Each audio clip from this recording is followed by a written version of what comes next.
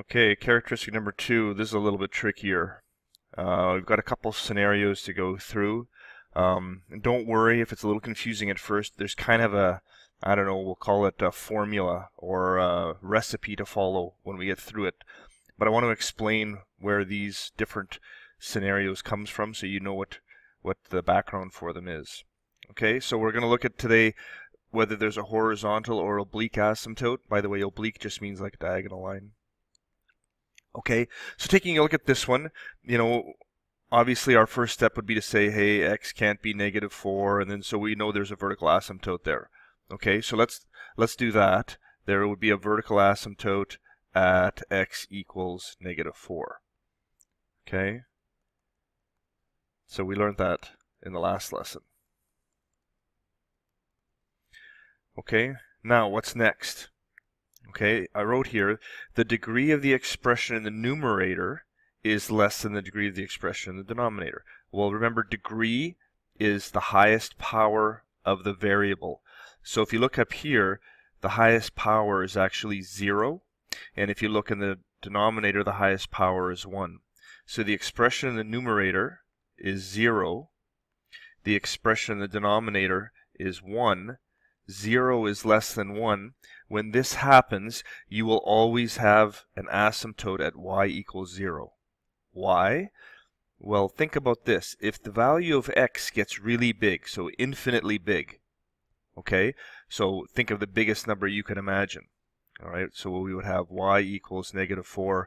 Let's say this is like 1 gazillion, like with a whole bunch of zeros here. Okay, you can see this number would end up becoming very, very small. In fact, the bigger the number gets in the denominator, the smaller this gets. It approaches 0. This is why we have an asymptote at 0.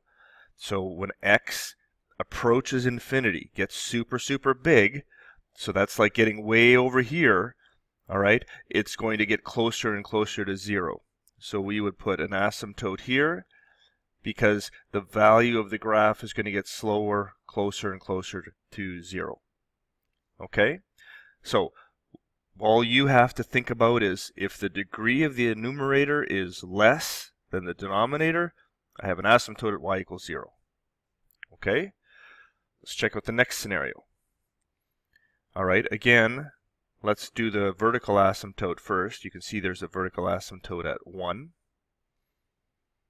Okay, we'll always get used to doing this first. Okay, now look at the degree this time. The degree in the numerator is 1, the degree in the denominator is 1. They have the same degree. Okay, when they have the same degree, I'm going to show you what happens if I divide. Now you will never have to do this for this example. Okay, but if we take 1, this is from x minus 1. And then this is 2x minus 3. So I'm just synthetically dividing into here. What do I get? Well, there's a remainder of -1. I get a value of 2. When I divide, it equals 2. Okay, so the quotient is 2, and the remainder is -1. So the remainder can be written as a fraction of the divisor. So take a look at this. If I do this operation and I divide, what do I get? I get 2 with the remainder of 1 over x minus 1. Okay, this is another way to write the remainder here. Okay, so if x gets really, really big, and I put a really big number in there, remember that means we get 0. So for now, I'm going to like ignore this. When x gets really big, we have an asymptote at y equals 2. Okay? So I'll put an asymptote at 2. So let's just review that. Here's my equation. So what you would do is you would say, hey, I'm looking at the degrees. They're the same. If they're the same, how do I know what the horizontal asymptote is? Well, if x were to get really big, so you'd have infinity over infinity. 2 infinities over 1 infinity this is 2. So here I see that I have a horizontal asymptote at 2. So the easy way to do this is just to look at the coefficients of the highest degree. Okay? So we'll confirm that in a minute. We'll write down sort of some rules. All right, there's one more scenario. Okay. So, third scenario. If you look at the degree here, you have degree 2, degree 1. This time, the degree of the numerator is greater. Okay, that's the third scenario. If the degree of the expression in the numerator is greater than the degree of this expression in the denominator, what happens then? Okay, again, we'll divide. So if I put negative 1 into, this is 1x squared plus 0x plus 0. Okay, you get a remainder of 1. This time, I don't just get a number. I actually get, this is actually x minus 1. Okay, that's the quotient. Here it is. I get x minus 1 plus this is the remainder. And remember, if we make this equal to infinity, this is actually equal to 0. So as x gets really, really big, this is what's left. That's the equation of an oblique line. Okay? So what is that line? X minus 1. So we're going to have an oblique asymptote. Y equals x minus 1. All right, why is that again? Well, here's the statement you should look at. Okay, if x gets to be super, super big, all right, then this remainder that we ended up with is like equal to 0. And so all we have is this equation left. So you have a oblique asymptote. Okay, so let me summarize this. This is what you should remember. So I gave you the explanation there, but I don't expect you to go through all those steps. Here's what you're going to do. When you see a rational function like this, if there's a horizontal asymptote at y equals 0, if the degree of the numerator is less than the degree of the denominator. Okay? So if the numerator has a less degree, that's kind of what you did in grade 11. You get y equals 0. If the degrees are the same, okay, if the degrees are equal, then you will just take the coefficients of the lead power, the greatest power. And there is an oblique asymptote if the degree of the numerator is 1 more than the degree of the denominator. Now, little comment here, this is what the trickiest one. You actually will have to divide for this one. The top two, you just have to look at the equation. So let's take a couple examples here. Okay.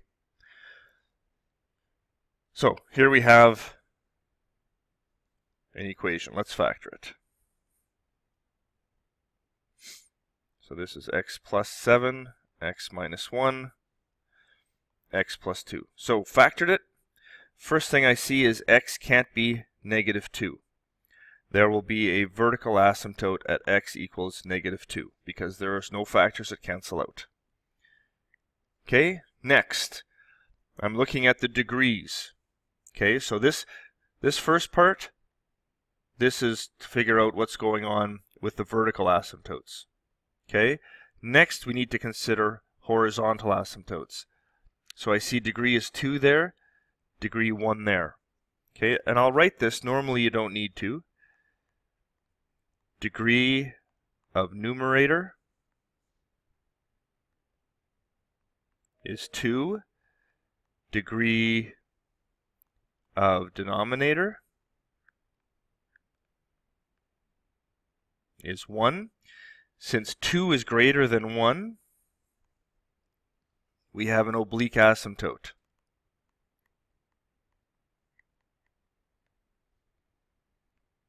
Now, what is the oblique asymptote? Because we have to find the equation. So you're going to have to divide. So we'll take negative 2. Okay, that's from the denominator. right? Negative 2 is the value of a, and we're going to divide it into the numerator. So bring down the 1, got negative 2, 4, negative 8, negative 15. I don't care about that. I don't need that. What I need is this. The oblique asymptote is y equals x plus 4. Okay? So I think that's all we're supposed to do for this question. Write the equations of these asymptotes. Okay, we're not drawing it yet. That's all we're going to do for now. Okay, find all of our asymptotes. Okay, let's try the next one. Again, we have to factor.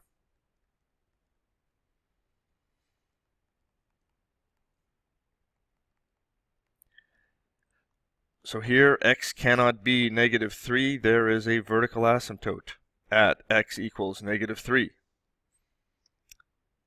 Okay, then I look at the degrees. Degree is 1, degree is 2. What happens when the degree of the numerator is less?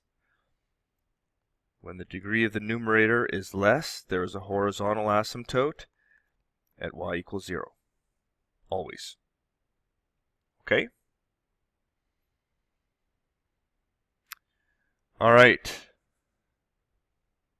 Next example. It says for each graph below, determine any non-permissible values. Okay, and decide whether that's a whole or a vertical asymptote.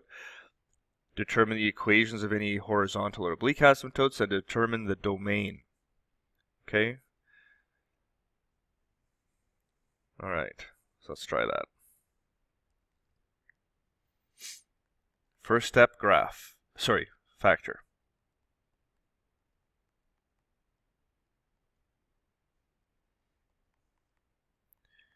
Okay, nothing cancels out, so I know that x can't be negative 3, so there is a vertical asymptote at x equals negative 3.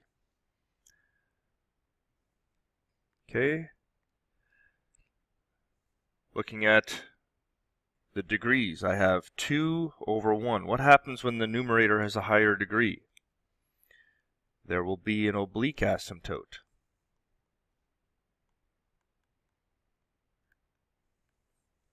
Okay, so I need to divide negative 3 into 1, 1, negative 12.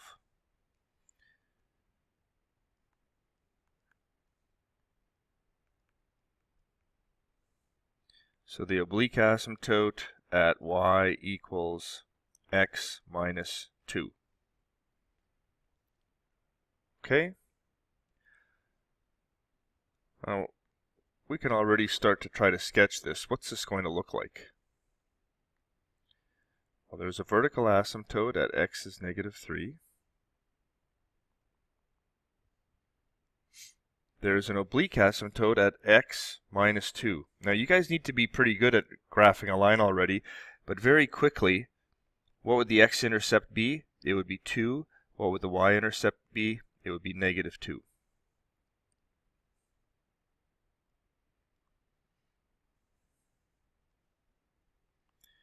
Okay, and make sure you know this is a dotted line because it's an oblique asymptote. It's not actually part of the graph. I notice here I should keep going like that. Okay. So now what would the graph look like? Well, our next steps would be to find some intercepts. Okay? But we'll go into those in the next couple of examples after this one. All right. Factor.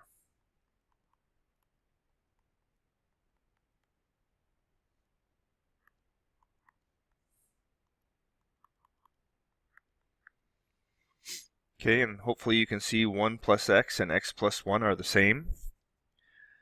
So, I have non-permissible values at plus or minus 1, but what is happening? There is a vertical asymptote at x equals 1. Okay, that's from this factor. And there is a hole at negative 1. Now, where does that one come from? The hole comes from the factor that's canceled out. Okay, but I still need to find the y value. Let's see what's left. If I cancel that out, I'm now left with y equals x minus 3 over 1 minus x. If I put a negative 1 into this equation, I get negative 1 minus 3 over 1 take away negative 1. So this is negative 4 over 2. So I get negative 2. That's where the hole is. Okay. Now, I'm graphing this because I've canceled out a factor. This is what's left to graph. Is there a horizontal asymptote or an oblique asymptote? Well, take a look at the degrees. Degree is 1. Degree is 1. If the degrees are the same, what do? There's a horizontal asymptote at what? Y equals, what are the coefficients? The coefficients are 1 over negative 1. So it's going to be at y equals negative 1. Okay, so if I'm graphing, I have a vertical asymptote at x equals 1. I have a horizontal asymptote at y equals negative 1.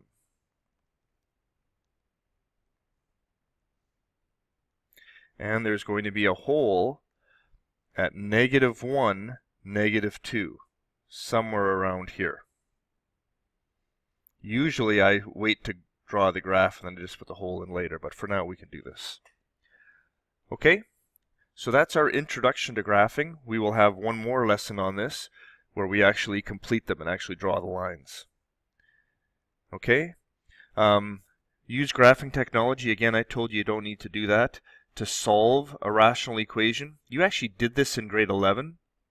Okay, let me quickly emphasize this. The only thing I could see you ever having to do is if it already gave you the graph. So I don't know, let's make this up. Here's y equals x. And the other graph, that's going to be some sort of, I don't know, I think it's like this. Okay, and it says solve. How would you solve this equation? Well, you would look for what is the x value that makes this true. Okay? Remember, that's all you would have to do. If you did this algebraically, you could cross multiply here and solve it that way. But I don't think you'll get that. That's a grade 11 question. Okay? So we'll leave this.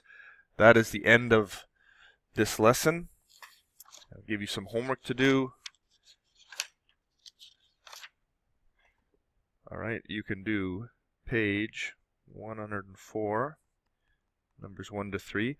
By the way, if you're starting to do this and you want to check things, you can always use Desmos. Desmos is a great way to check your answers if you don't want to look them up, although they are posted.